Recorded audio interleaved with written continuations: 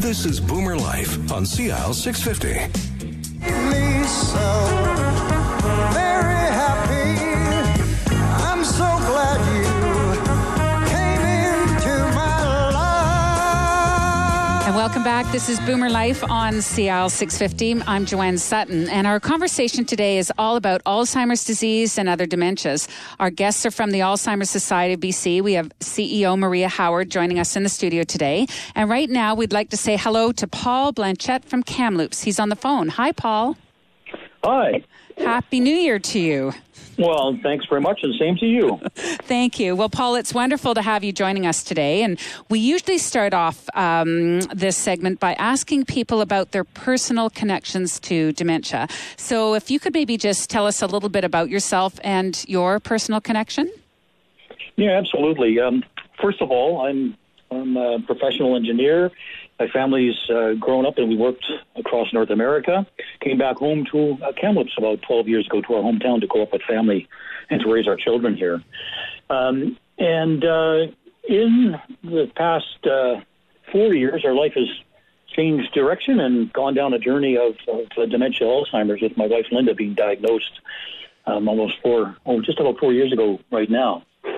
And so, it's a new path that we're on. Let me just put it that way. My part is I'm a primary caregiver.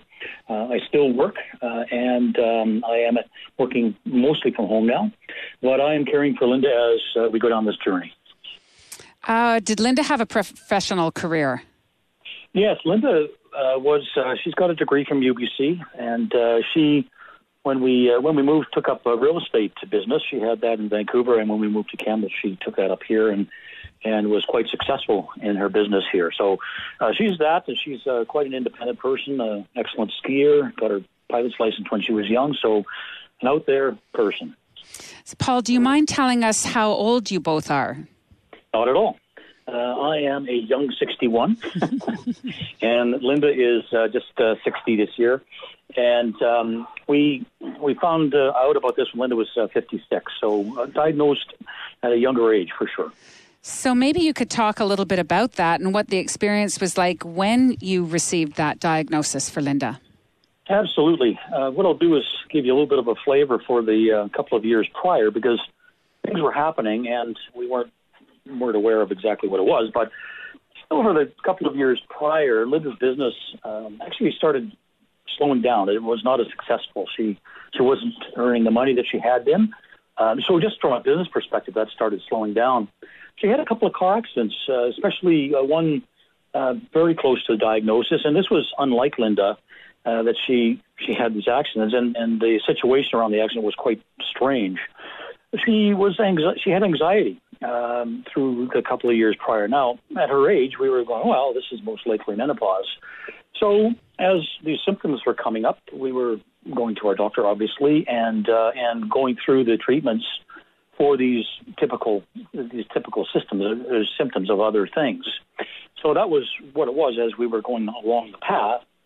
And then Linda started taking some tests for cognitive ability with our doctor.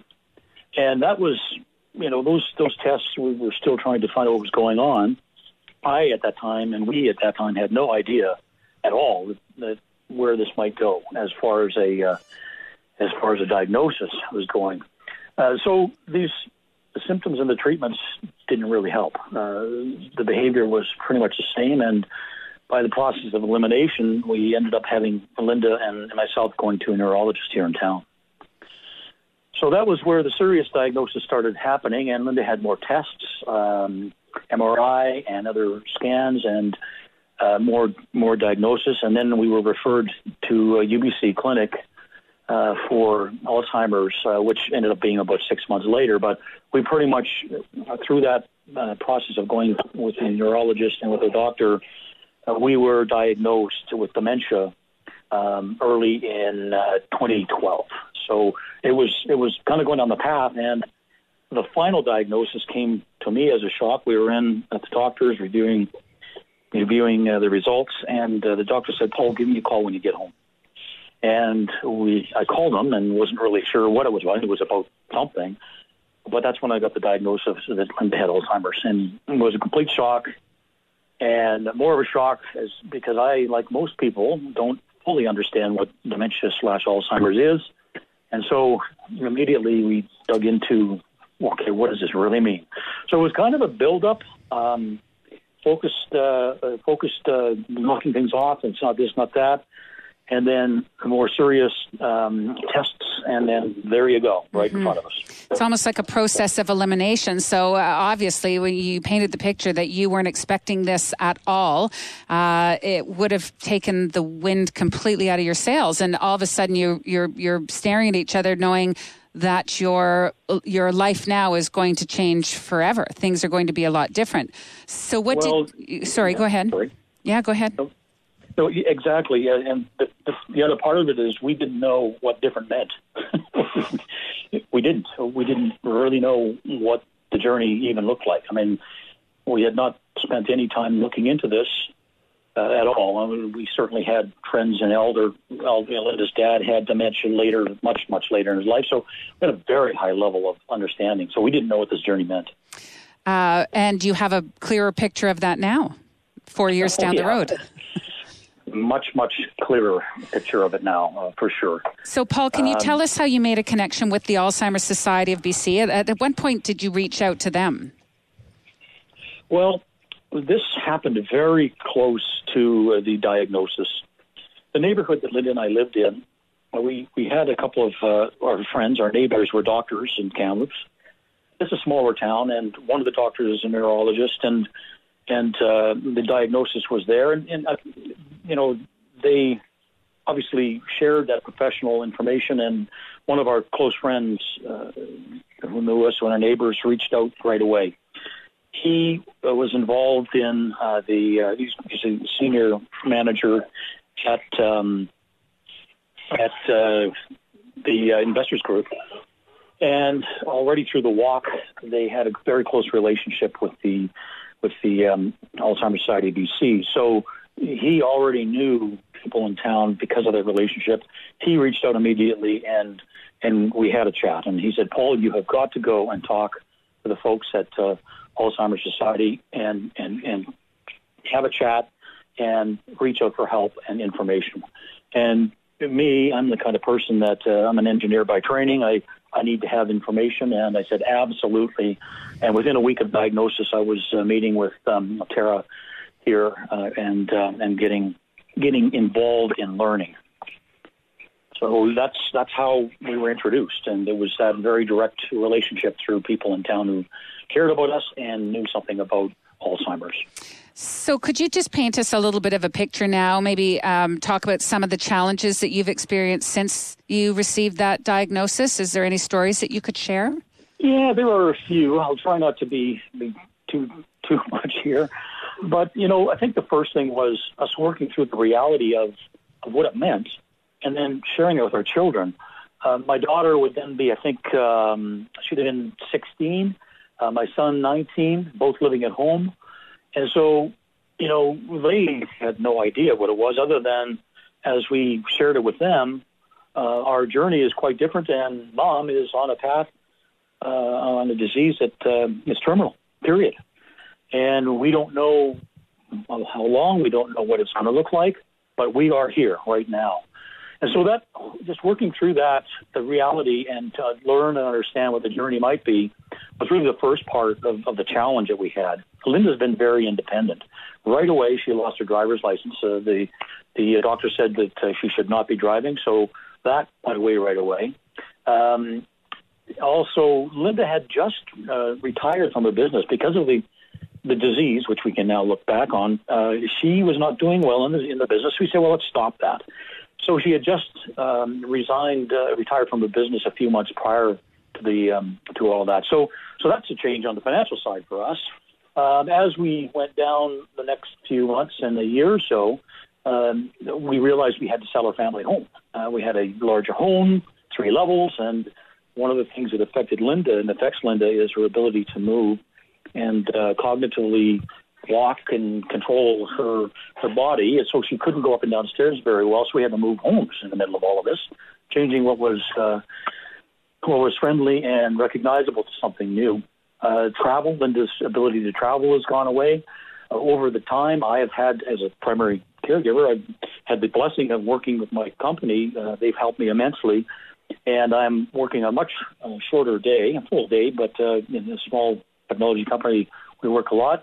And my time now is I work from home mostly, and I'm able to help Linda out. She needs help in that every hour or so for a bit, and cooking and everything else with that. So my life has changed a fair bit.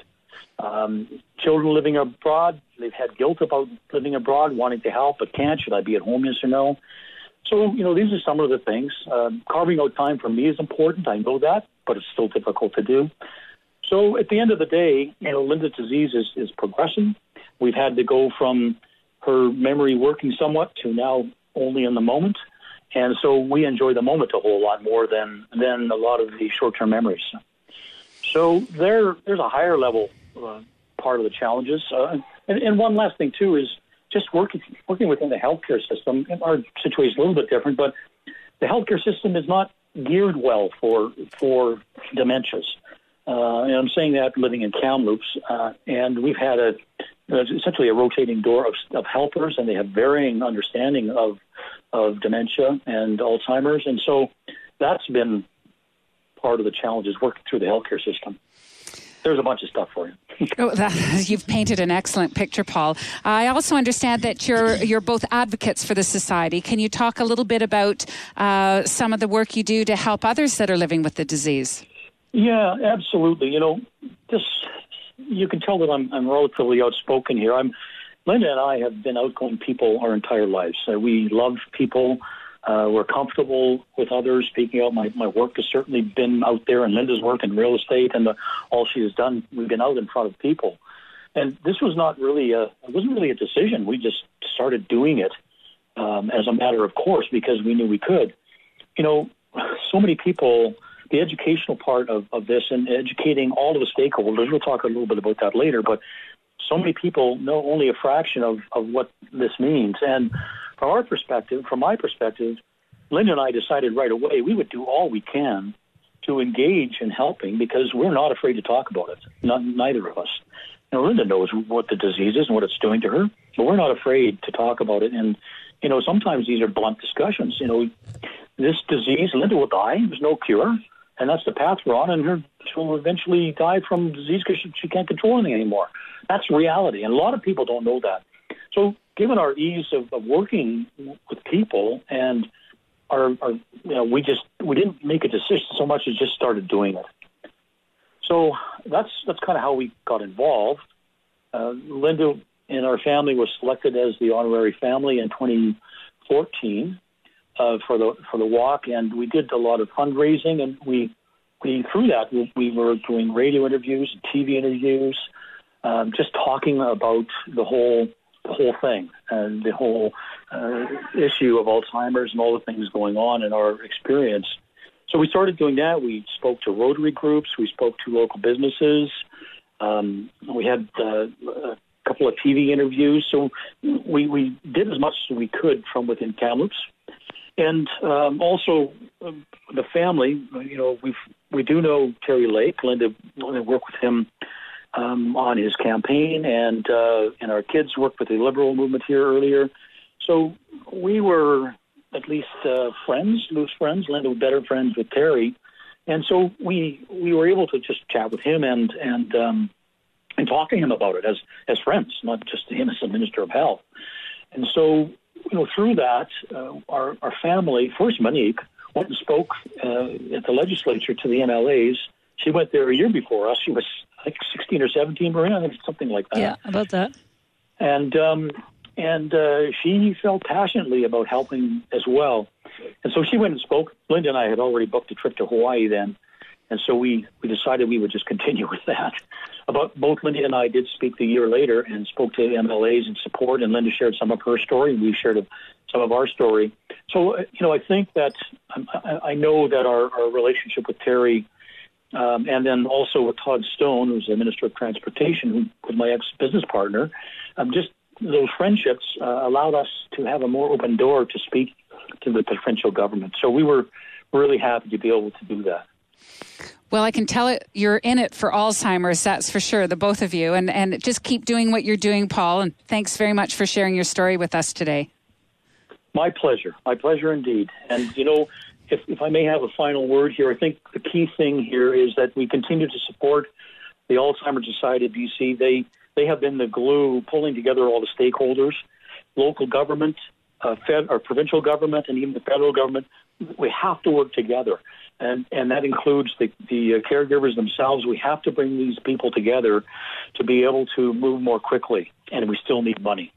So all the best on that, Maria. I'll be doing what I can to help, and thanks. I appreciate the time here as well. Thanks, Paul. All the best for this new year, for 2017. Thanks very much. Bye for now. Up next on the show, we're going to meet the MLA for Abbotsford, who is also the Parliamentary Secretary for Seniors, and we'll learn more about dementia policies in this province. That conversation is next on CISL 650. Celebrating the baby boomer lifestyle. This is Boomer Life on CISL 650.